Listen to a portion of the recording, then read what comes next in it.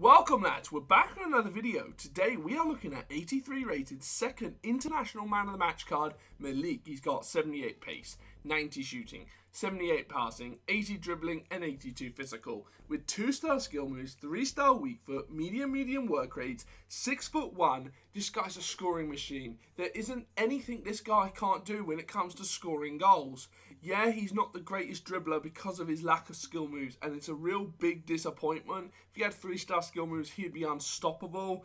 But apart from that, he's just such a good shooter of the ball. I mean, his long shots, close shots, finesse, you name it, the guy's gonna score. He's quick enough, he's strong enough, and he can pass the ball. Very complete player. But now let's move on to some in-game stats.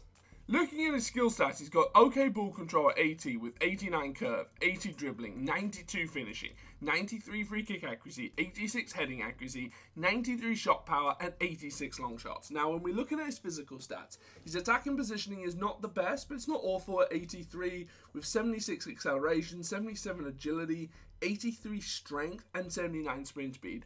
The stats are great, but the positioning can get a bit problematic. Definitely when you play this guy at a striker position, because he's not always in the right position, and it's quite disappointing. Let's not get away from the fact this is an amazing player for under 30,000 coins.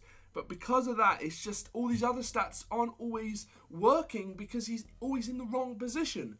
Anyways, let's move on to some highlights. As we can see here, he picks the ball up and he's just going to be able to go by his man. And he's got a lot of strength on him that he's able to create chances every day of the week, frankly. And he's a really good shooter of the ball from long distance. And maybe if you're able to fit him into a team that plays him at a cam position, maybe with a Lewandowski, because of his positioning and his amazing long shots, you might get the best returns, him not playing striker. Because I do feel, and as you can see in all these clips, you know, I'm scoring goals. But there were too many times that playing in the formation that I played in, definitely with the one striker formation, that he was just always out of place. He just wasn't there. He wasn't making those great runs to get in behind to score. I'd have to look for him and find him. And obviously, once I found him, he was an amazing player. He's strong. He can shoot the ball right foot, left foot. It does not matter. His skill moves, once again, are a bit of an issue. But, you know, 2-star skill moves, you got the ball rolls, you got the fake shots. You can do a thing or two to create that space. And he's quick and he's strong. So it's not an issue. The skill moves aren't the issue.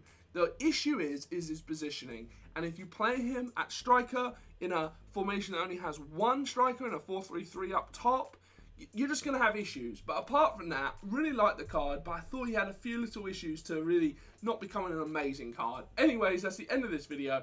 Make sure to drop a like, drop a comment, follow me on Twitter at Fifa Wisdom, and make sure you subscribe so you catch all my videos. And I'm out. Bye-bye.